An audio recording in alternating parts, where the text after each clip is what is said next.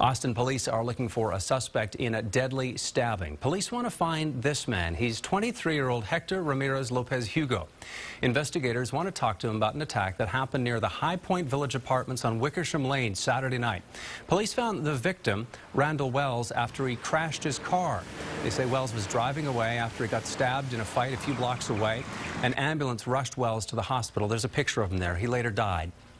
We're told the stabbing happened during a fight over a woman.